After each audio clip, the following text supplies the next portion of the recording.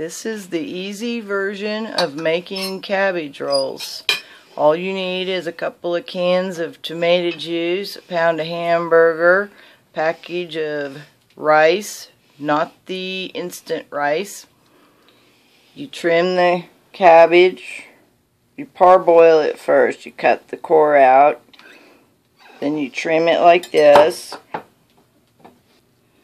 Alright, you put a little bit in your hand. It's got the rice that's not cooked and the hamburger. You put a little bit of tomato juice, teaspoon of salt, half teaspoon of pepper, and then you roll it.